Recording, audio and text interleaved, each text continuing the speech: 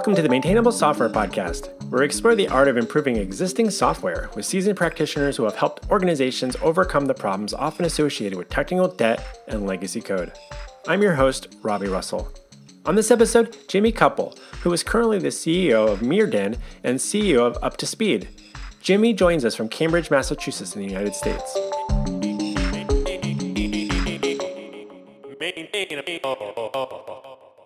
Jimmy Koppel, welcome to Maintainable. So as you reflect on your experience in the industry, what do you believe are a few common characteristics of, dare I say, well-maintained software? Sure. So for well-maintained software, you obviously have to start with what is the goal? The goal of a software is almost always to be used for some purpose, whether it's standalone as part of or as a library for other software. So it has to work.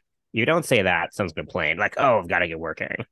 But then we have to look beyond that as to like everything that gets in the way between delivering value, not just today, but in the future. And so you can look at its external qualities, like it has to be understandable and also it has to be evolvable. And those cover a lot of things. Like when you say it has to be evolvable, it doesn't mean like I can change it, but also means easy to change to the right thing and hard to change to the wrong thing. Because that brings in questions of robustness. So I can go over this a while because I actually quite recently wrote about this topic. I have a blog post called The 11 Aspects of Good Code. And so I'm encouraging listeners to check that out. The 11 Aspects of Good Code, if they want full detail in very poetic language. But I'll just say one more thing from there that I think not a lot of people think about, which is what a programmer is doing is that we turn thoughts and ideas into reality by code. And there's a pretty big process in which your thoughts become reality. And actually, people in the program synthesis community have, since the 60s, kind of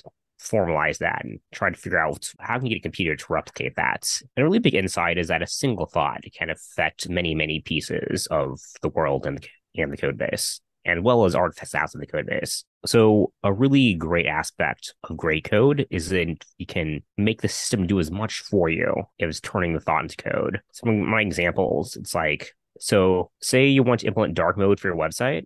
Do you have to go to 10,000 places and put the thing closed over and over? Do you have to go to a few places and put the closed over and over? But what even better, which is very rarely if ever done, is if you would actually just say dark mode and you actually have a mechanism that kind of infers a palette for you and puts in the shadow it needs to be and maybe adjust the size of things because colors and how large things needs to be interact. And if you can do that, then you're in programming bliss. That's an interesting example because can you think of other examples that don't feel like the dark mode aspect? Like there's a general, like there's probably some patterns you can follow, like design guidance there to like be like, okay, there's using a certain color palette. These are kind of the, let's say that necessarily the inverse, but something that's going to work in a different context. It's like a on or off type switch thing. But I would imagine most developers aren't necessarily approaching challenges that just have kind of an on and off type of mode like that, or there's some sort of invert. I don't know the best way to describe that, I guess, in sort of like a toggle like that. Do you have another example?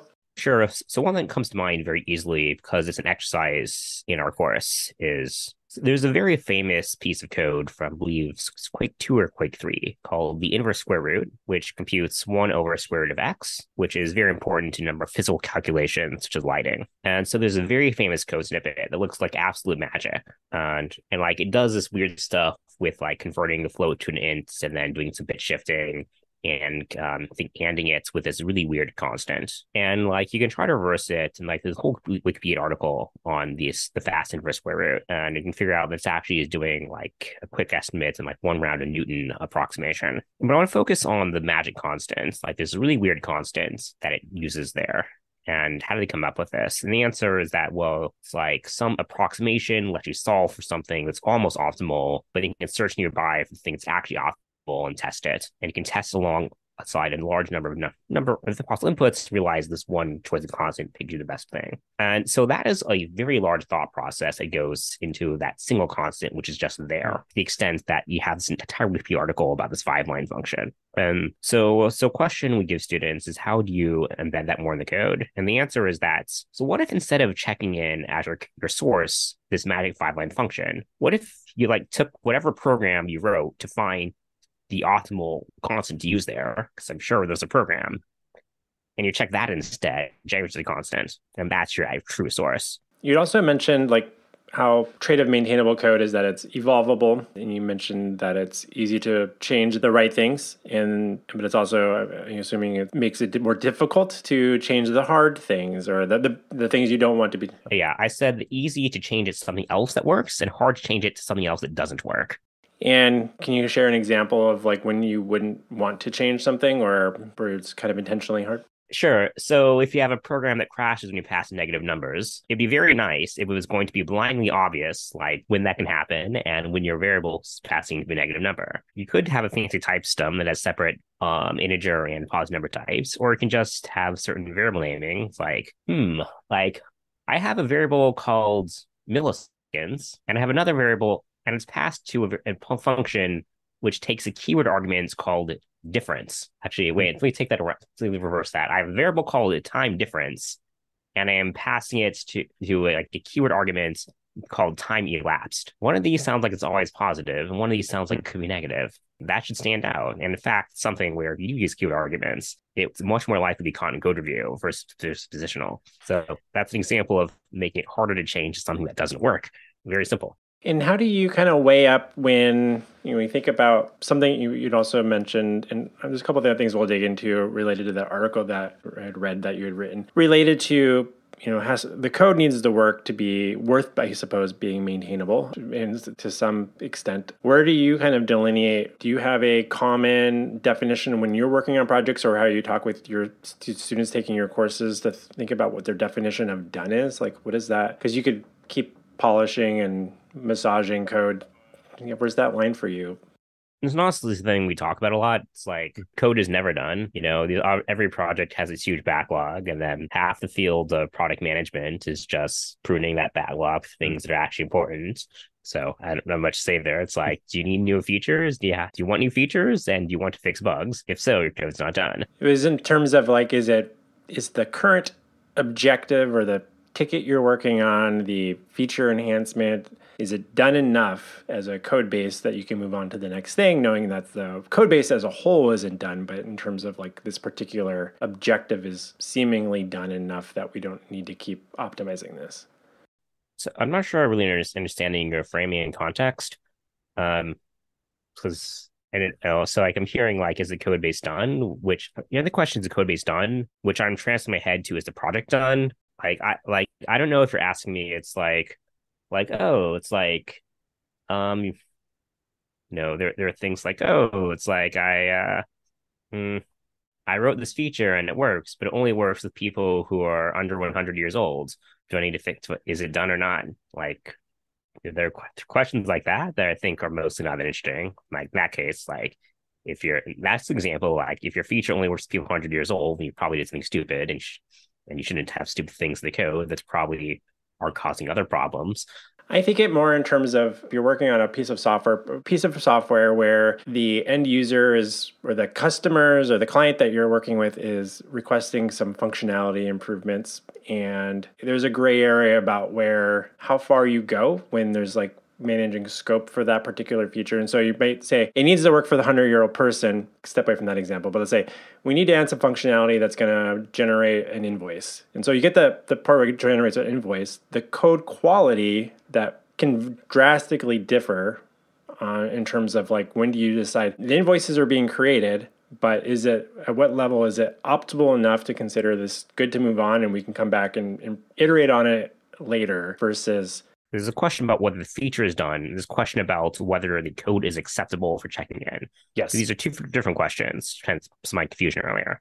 So let's prefix. So every project has different needs and standards in terms of code quality, and depends on a lot of things. You can probably think of 5 of them top of your head. And different parts of project also different standards. I tend to think that most people have their standards too low, or even if they want to set them higher, they wouldn't know how to raise them. So I can tell you a number of factors that people maybe they try to count, but they don't do it properly, that would tend to push the standards up. So a really big one is that, so first, someone needs to read that code, like your reviewer or yourself, in 5 minutes. And there's kind of a huge gap between like the code, what the code looks like. I just kind of like English, like I just wrote down, make invoice, make fields, and then the thing lays it out for me and makes them flow, versus like draw these boxes or even like put down these fields. Then when they click this, get this value and put it here. And so there's a huge range in terms of how much you need to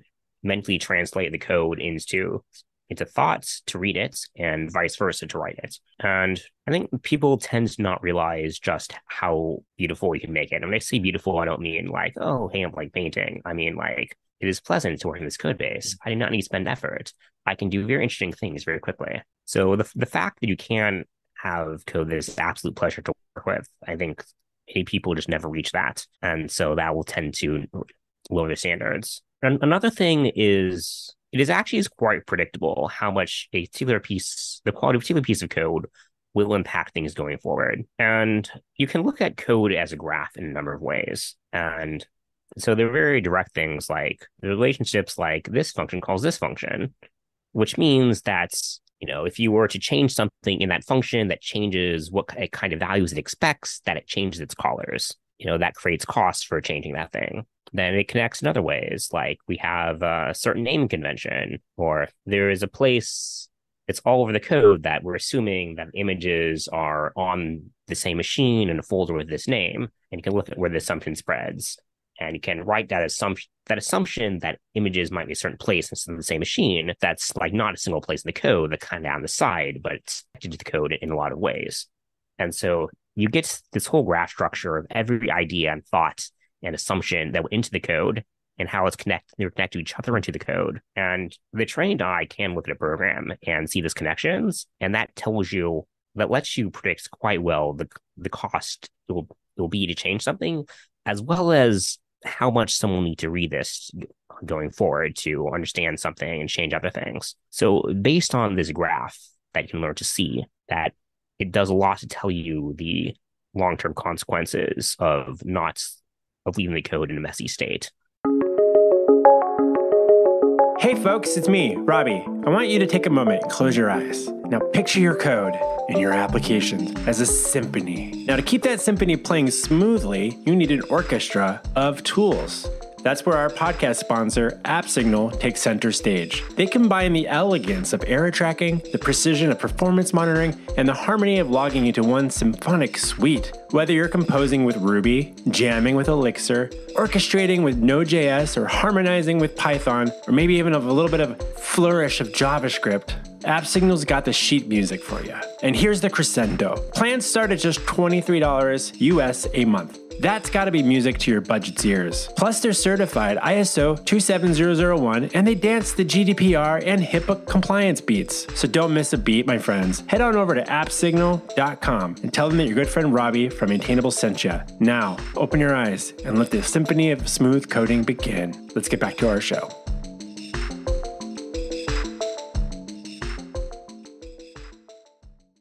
I know that your article, 11 Aspects of Good Code, one of the topics you touched on in there was that good code makes it easy to recover the intent of the programmer. Could you talk a little bit about what you mean by that? I have a general idea about it, but for listeners in terms of thinking around, trying to understand why something was there, but maybe what the rationale or, in your words, the intent. So I think this kind of theme been mentioned a number of times today. So this refers to something called the embedded design principle, which I first publicly wrote about it in my blog post from, I think, 2018 or 2019, my favorite principle for code quality. And so this goes back to the idea that there is a logical process by which your own thinking and intentions, as well as facts about the world, the environment, and assumptions get translated from high-level intentions, low-level intentions, to plans, to details, to your intentions, specific code blocks, all the way down to the individual lines, all the way down to the white space. And I step back a bit and quote from a great book, Zen and the Art of Motorcycle Maintenance. It says, a motorcycle has the idea of a drivetrain, but there is no part of the motorcycle labeled drivetrain. It's there's actually not even a part labeled transmission. There's specific gears and cams. And yet you need to understand this idea of a drivetrain toward a motorcycle. And so as you're tightening a screw in a certain place, what you're really doing is you're operating not only on the concrete piece, but also on the high level structures, which are composed of patterns of pieces for some bigger goal. So This can, Hmm. on this one level, be tightening a screw, on this level, saying you're fixing the drivetrain. And so this happens Hmm. in code as well. It's like if you're describing your task to someone, you will not say, "Oh, well, I am, I'm replacing these 5 lines with this one line." You might be saying, it's like, let's say I'm replacing this specific instance of something with general functionality that it does it. I am, do not say, well, I'm like deleting all these braces and moving these things around in this fashion. You might say, well, I've extracted a common superclass of these common pieces of functionality. And so always when you're working in code, you're working in higher ideas. And so there's a lot that can be done when the code is closer to those Hmm. ideas. So one example on thing actually I wrote a long Twitter thread at the end of last year based on I went and walked an MIT class and kind of gave a guest lecture doing clean code reviews and just full of examples. So think of the code like, like new date dot time, like it's a current time, less than something plus 60 times 60 times 24 times 3. And which, if you follow that, that is 60 times 60 times 24 times 3 is the number of seconds in 3 days. Someone for to this code, you have to think about, I'm checking like if this time is within 3 days of this other thing. Then you have to translate that to like a time plus an addition. And then you translate then this to seconds and like come with the formula for computing. That's the number of seconds in 3 days. Thankfully, what they didn't do is actually do put the multiplication in the code. They didn't hard code that number of seconds, which, oh my God, I hope not many people have learned to recognize that. So it could have been worse. But like now someone reading that has to undo the mental process of seeing that thing, recognizing it as the number of seconds in 3 days, and then figuring out the actual intention. And like you can just have a small time comparison library unless you write like 3 days from now, or like that, like time dot now dot until this time plus days of 3 or something like that. And that makes the code closer to the level of thought. And now if you want to change the intention of like, oh no, I don't want to check within 3 days. Change within 4 days. You don't have to do this, translate the code back to the thought, then back to the code thing. It's just there. that makes sense. And the example also about trying to avoid doing something like just taking the calculation of seconds and just sticking that in there and being like, what's this weird wild number here that you may or may not remember? I don't know how many times I've ever seen like 86,400 in code and being like, how many was that? So that it does pop up more than we'd like to admit. In that same article, you also mentioned something I was really curious to dig into was good code hides secrets. What kind of secrets are we talking about here? And do you want to share any personal secrets with our listeners? No, it's because they're secrets. Yeah. So secret is a term which it's very closely related to the term information hiding, which that I think has penetrated software engineering circles pretty well. And secrets, I think, would be recognizable to most academics, and it has penetrated software engineering somewhat, but not extent that encapsulation information hiding have, but they all come to the same place, which is their origin is work in the early 70s by David Parnas. So here's one of the stories that's spawned the idea of secrets, was told in this article called The Secret History. It's a pun, The Secret History of Information Hiding. And it's about 1969 or 1970. David Parnas was working for Philips in the Netherlands, and they were working on an operating system. And he sees two guys, Jan and Johan, having lunch. And one asks the other, it's like, yo, what does it mean to open a file? It's like, what do you mean? What does it mean to open a file? Like, you can't open a file, you can't read from it. I'm like, no. Like, tell me like how it's laid out on disk. Because I'm working the compiler. I need to write the open function, or I need to check if it's. So the operating systems guy takes a napkin and starts like showing the bit structure of files. And David Parnas sees this and he like has a feeling that something is wrong. He tells him this and like they're like, go away, we're getting work done. And so this napkin gets taken upstairs, gets 3-hole punch, put in a binder, and the compiler team, because this is a few decades before continuous integration was a thing, compiler team writes their open functionality, assuming the files have this bit structure. At some point, that structure changes. They put the compiler and operating system together. Lo and behold, they don't work. And so David Parnas was for a few years afterwards racking his brain and thinking like, well, what could I have told them? It's like they did need to get work done, but clearly like there are consequences of this. And so the idea he's come up with is secrets, which is you need to view, the line that I have is when you call a function, you're not calling that function, you're calling it function and all alternative versions of it that satisfy the same spec. So the files, like you're not building a piler to link with the operating system. You're not building these two components to link together. You're building a compiler that links with anything in this amorphous space, operating systems that satisfy a certain spec. And like up to the operating system to pick like which version they're doing and how they're laying stuff out. But like they have some rules that they need to follow and they can do anything within that.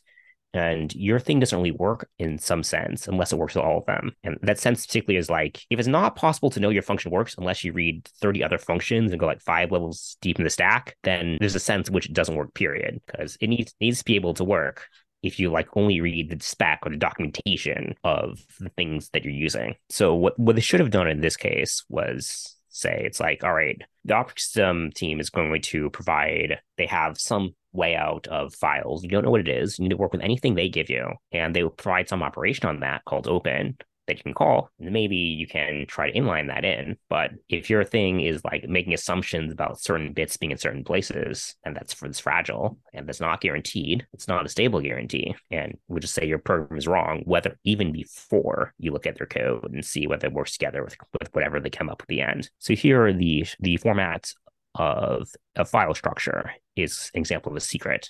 Can you think of an example? Because admittedly, I feel like that kind of dove down into some low-level stuff that my brain's kind of like imploding a little bit as I try to wrap my head around it. And that's okay. But for some of us, people that work in software, just a different level of the stack, yeah. And where, you know, like I'm primarily working in like web development, you know, do some shell scripting, things like that as well. But like, can you think of an example of like a secret that you'd be like, well, it shouldn't know that much far down below, but I'm just trying to think. I didn't know if you were kind of speaking to like credential type information or... So one example that comes to mind is privacy settings. So actually, no, I'll use a simple one, say like ID order. That's pretty universal. So you have some policy that's something that generates some entity, whether it's like posts and assigns IDs to them. And all it says is these things have unique IDs, but you know that actually they get IDs in sequential order. Something you never want to do is to compare to the IDs of two things. Say, if this thing came later, then it was made later. Never want to say, like, give me the most recent thing and sort by ID. If there's no timestamp or other thing that tells you that information, you don't want to say, oh, I'm going to sort by ID and declare myself done. You want to say, I can't do this. Or if I do this, then I'm making something very fragile and to put a giant red sticker on it. That's a much more helpful example there. And now is that because, I mean, like, assuming that if you're working with like a typical database where you have it set up to increment the number, you're saying it's not a reliable number to work off of. So if the thing breaks, you need to say if the thing breaks later because it changes. So like you switch from database to a distributed database, you do some kind of sharding. Now things are not strictly increasing by a timestamp. You want to say, well, just say, well, it's the backend team's fault for suddenly before these things were in sequential order and now they're not. It's their fault for changing that. Or do you want to say front end team's fault for having assumed the first place that they were given in sequential order? That makes sense. Or you need to later upgrade from like just an incremental ID to like a GUID or something, and then I don't think you can sort that. And you could kind of have expectations like that kind of guide your default behavior in the same way that's in actual legal contracts. They're like default things. Like you don't need to write down this thing does what it says it does in order for that to be, that's a default. You need to write it down that it might not do what it says it does, as you've probably seen 1,000 software licenses. So like in this case, like the default for an ID is that just like it's an ID, it's unique, no other guarantees. If they don't say they're in increasing order, then it's the person who assumes they are. It's their fault for using them that way. So for everybody listening, you should always be sorting by some sort of creation timestamp, possibly. But that definitely is, it's a good point there. One of the other topics I was looking forward to speaking with you about is, I know that one of your new business ventures is Up to Speed, which I believe aims to help teams onboard developers faster. Could you provide our listeners with a little bit of background on what you're hoping to accomplish? Yes, this is something that we just started working on, and basically realized that this big problem of onboarding that we've heard from multiple people we've talked to that at their company, it takes a new engineer 6 months to become a net positive, let alone fully productive. And that's obviously massively costly. And in a lot of ways, a core problem here is about code-based reading. That's like, you start a new job, every task you do, it's like, I never prefer, it's like, all right, so when I joined a new team, And it's like I spend like one day or two implementing the feature, and then 2 weeks reading other code and talking to people to make sure it won't break in unexpected ways. So our goal is to create the best system out there for learning a new code base. And how are you hoping to do that? Like, is that, keep that as an open-ended question there, I suppose. Yeah, yeah. So I'll just tell you like one of our big ideas is when you dive into a new code base, it's often very hard and frustrating before it becomes fun and enjoyable. And that's because it starts off hardest and gets easiest. Like you look at a code base, like you look at a function that's modeled to what you want. And actually, like you're trying to send emails to users, you look at the send email function, and actually it doesn't do that. It actually, enqueues something, sends to the backend server that sends different backend server.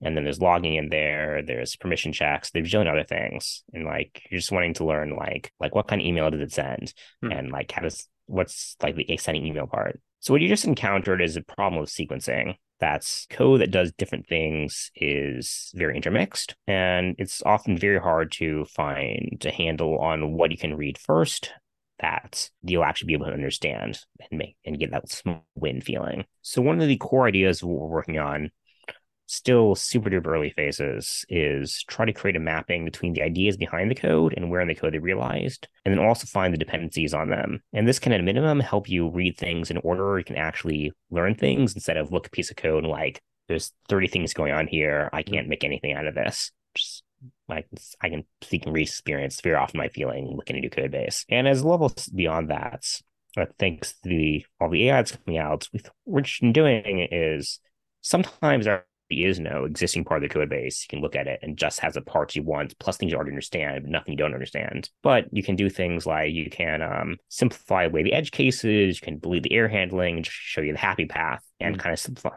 and make your own modified version of the code base that just has the parts that you need to learn. And even if it's not the real thing, it makes it far easier to come back later after you learn a lot more and understand the real thing, like reading a book, as opposed to like decoding an ancient text. Sure. I think one of the, talking to a lot of people about onboarding on the podcast, and it's something that in my world I deal with a lot with our team because we work on client projects as a consultancy. So things come to us in a current state of, we may or may not have access to the previous developers or current developers or original developers. It's been passed around a bunch of different teams over the years. And so that context, that intent sometimes gets lost quite a bit. And then there's also another issue with a lot of code is that there might be code that it's in there, but it's not necessarily being used that much, or could potentially be ripped out at some point. There's some dead code or some functionality that's lightly used, but you're new to the project. So you're not necessarily thinking like, is this safe to remove? Yeah. And you don't necessarily have anyone to ask. So it's like a tricky thing, I think, probably for any automated tools to make sense of. A small story I have that is something that happened at IBM 10 or 20, I think they were 20 years ago, 15, 20 years ago. It was IBM Tangram, starts with the T. Yeah, some other products, they looked at some code and spotted a bug in it. I'm like, this looks really bad. And one of the engineers spent 6 months tracing down that bug and figuring out exactly what happened. He realized, well, it will only happen if this particular setting of compiler flags is set, and this particular setting of compiler flags is only set for old machines that we don't support anymore. This thing is no longer relevant. We'll be back with our interview with Jimmy in just a moment. Hi, it's me, Robby. I just want to take a quick moment to say thank you for making time to listen to the Maintainable Software Podcast. If you're finding these discussions valuable, please consider sharing a link amongst your peers and/or writing a review on Apple Podcasts to help spread the word. I think you can even do that in Spotify now. Also, is there someone you think I should be interviewing on Maintainable? Shoot me an email to Robby with a Y at maintainable.fm and state your case. And now, let's get back to our interview with Jimmy Koppel.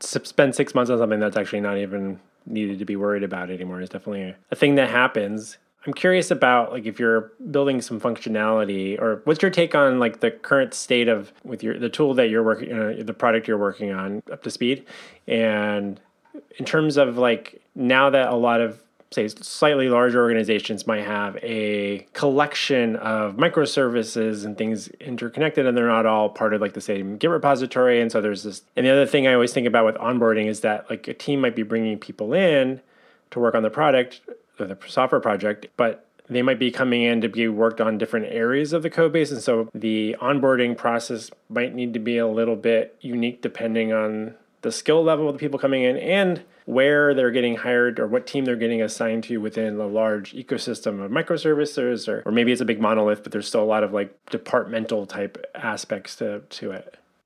So I think you're kind of getting at the tendencies of learning. So there's a concept called push learning versus pull learning.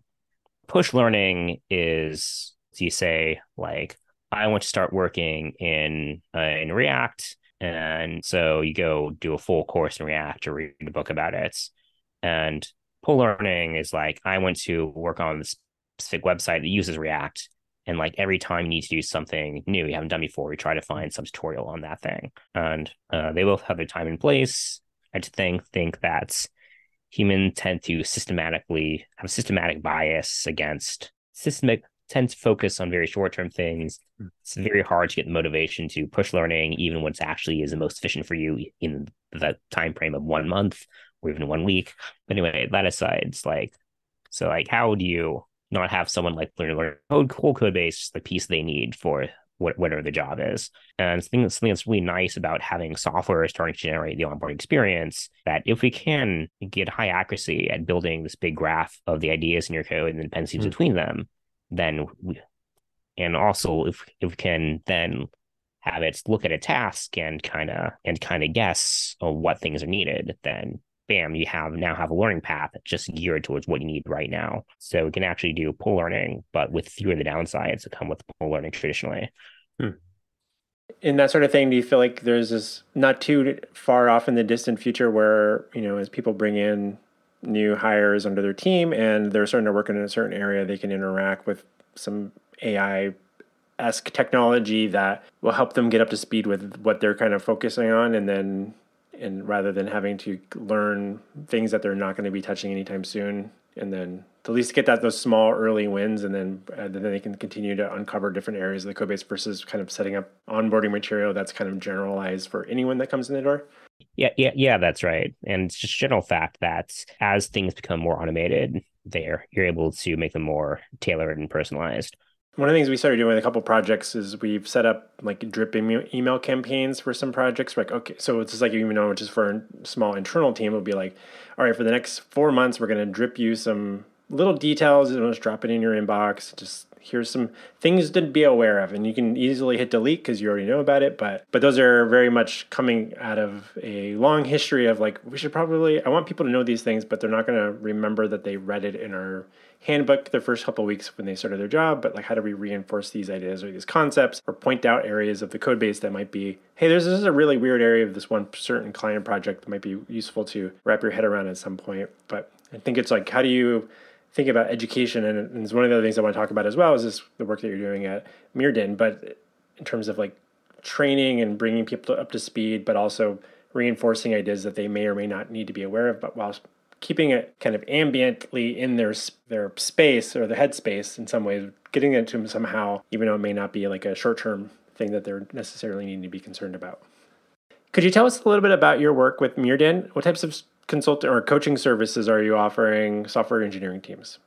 Meerden is the code quality company, and we turn good software engineers into great ones by teaching them some of the software design things talking about today, as far as like understanding how to make your code more resemble your high-level intent. But we do this with lots of examples drawn from real code bases and projects, and a lot of exercise to help you really internalize it. So our flagship offering is the software design course, which you can find at meerden.com. And we get testimonials like one person said they learned more from 2 weeks of the course than they had from 2 years of grad school. Oh, wow. People saying like they just go through the first lecture and it changes their idea of software. So like a really big niche is like, once you pass beginner level, most of the things that you'll find for software engineering are tech specific, and there's not really that much out there about how to write great code that's going to be maintainable and less prone to bugs and less work for you and others. And that's the general big ideas past beginner level. Nice. I'll definitely include links to that in the show notes for people to check out. And that was a software design course? Advanced software design course. Advanced, okay. Find that in the show notes there. Couple of quick last questions for you, Jimmy. Is there a non-programming, non-technical book that you find yourself recommending to people on a regular basis? So there are a couple of learning science books that I bring up a lot. The two books are Make It Stick and How Learning Works. Yeah, and so I think both of them are written by various learning science professors, sometimes collaboration with not teachers. And How Learning Works is a less well-known book, but it's very good. And there were a number of it introduced me to some whole areas about learning, and that's were hugely important, really affected my thinking that I've not seen discussed in any of the other non-specialist writing about learning. As a little warning, do not confuse the book Make It Stick with Made It to Stick. Hmm. Made to Stick by the Heath brothers is also a very good book, but it's about marketing messaging, whereas Make It Stick is about learning. I like Okay. them both, but That's the one I'm thinking of. Yeah. So, okay, make it stick. I'm going to look both of these books up. Something I'm curious about is was there a point, did you always know that you wanted to kind of be in an educational type of role in this type of field? Or is there or was that something you felt like was early on in your career or your life? Or I enjoy teaching people things or showing them things, no. or was it So something? so it's been in line with my mission, but the educational angle, something they did just kind of happen. So one of the greatest things that happened to me is that a lot of people go through life searching for life purpose. And I basically woke up with it one day in about May of 2010, which is I woke one day and I realized the world does not know how to write good software. And I was thinking about all the stories I've heard of endless software rewrites and delays, just stuff not working and Y2K. And I thought I would make it my life mission to make the world of software better and formulate the goal of to reduce the global cost of software maintenance by a factor of 100. But the whole time, most of my career, I've been focused on the tool side. It's how do you write some really smart tool that's going to look at your code base, make it good for you, fix the Y2K problem for you, or coming up next decade, fix the Unix epic problem for you, and as well as more interesting changes. So my whole career has been focused on software tools. My first company, which was total failure, was automatically fixing bugs in other programs, program repair. It's such a good idea. It only took a year to figure out it was a bad business. My PhD was on the more meta level about not less about building specific program transformation tools, but once you build them, how do you make them more general? How do you make your thing work in 5 languages instead of 1? That was my master's thesis. But I came into the educational angle. It's kind of at some point I was reading blog posts and I was reading other people write blog posts about software quality and design. I'm just thinking I understand this stuff way better than these bloggers. So why don't I do it? And then I was looking to start a business in grad school that was going to be more impactful than just me writing some code on the side. Because I started off just doing, it worked. Went to grad school. My first year I was doing part-time work for my former employer. And, it's realized that I can make way more impact, not by being a good programmer, but by making other people's good programmers. That's very admirable of you. I'm curious about kind of get to this inflection point in your life, and you're thinking, I want to, and specifically around, wanting to reduce the maintenance cost of software by, I think you said a factor of 100. Do you have a philosophical concern or thought around software development in terms of trying to one of my missions is to help companies avoid rewrites or just projects avoiding rewrites, because I often feel like they're not really solving the underlying problem. And I'm if you have the same team and they're going to use a new tech stack or something, is it a good decision just because you think it's going to be different the next time around? Maybe not. Or is it I always feel like there's this concern that well, we need to do away with I'm air quoting the old and move over to this new thing, and we'll do all the things we were supposed to do right this time. But I always don't feel like that ends up necessarily manifest. The rewrites are problematic as themselves, but do they actually change their behavior as a team or how they think about what quality and keeping it maintainable going forward on that particular project? How did you kind of come to this conclusion yourself? Conclusion about the world of software really sucking. That seems relatively easy, I think, for people to wrap their head around. I think it's more of everybody else's code is horrible for the most part, right? And then not necessarily true, but I think more in terms of reducing that maintenance load on software projects. The long term, we need to go back and do that kind of stuff, and avoiding the rewrite. I definitely have a spiel there. Before I give there, I just want to recommend a blog post. This is on our Muirden's reading lists that Muirden offers students. Herb Caudill, Lessons from Six Software Rewrite Stories, which is the common wisdom about never do a rewrite is too simplistic. There's some stories where it actually went very well. So the philosophical aim is that the world runs software. And when software is hard to change, so is the world. And as programmers, we are building the world. We are some of the people creating the things around us. And you do not want to live in a world where all the buildings are physically rotting and all your devices don't work. And similarly, you do not want to live in a world where all your programs don't work, where there's really bad weather, and then suddenly an airline just cannot manage people for a full week. That happened last year with Southwest and their software. You do not want to live in a world where it hits, I think it was the year 2036, 2037, and lots of things stop working, or all new development has stopped for a few years as people remediate. And so it's like we like, you look at what we have around us compared to what we had 100 years ago or 1,000 years ago. Like, humanity has come so far in creating so many things. And like, we owe so many other people for having built great things that work, that can be updated, that other people can understand and keep building. And so we owe that to everyone else into the future.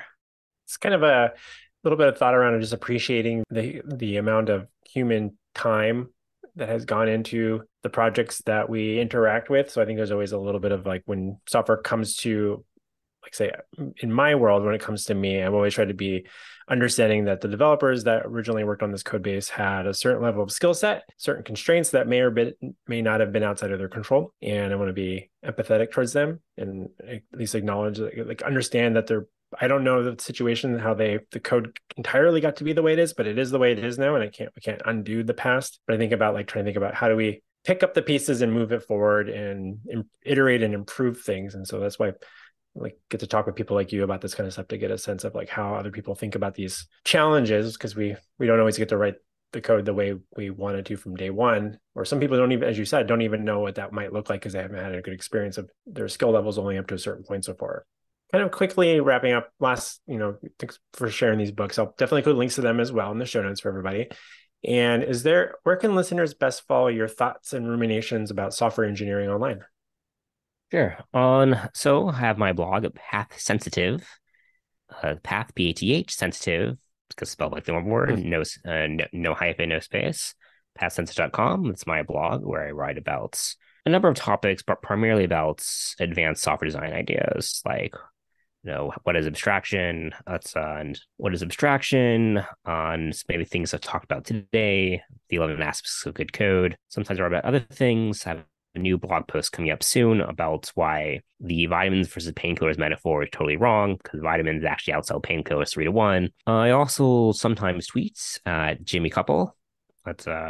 So sometimes I put actual content there. It's like, there's a video that came out early this year, not too long, not something that long ago, about composition versus inheritance. And then I gave like a 20 tweet thread trying to explain like how what he's saying corresponds to the actual type of objects and about why the video is totally wrong.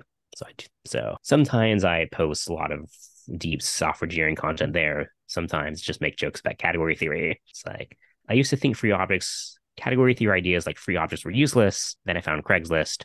Now I use free objects every day. Well, great. I will definitely include links to those for people in the show notes as well. And with that, it's been such a delight having you join us on Maintainable, Jimmy. Thank you so much for stopping by to talk shop. It's been a delight to be here.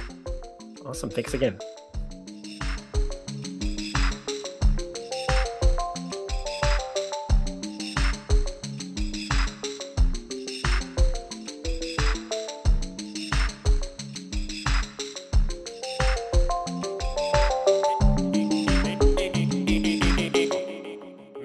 Maintainable.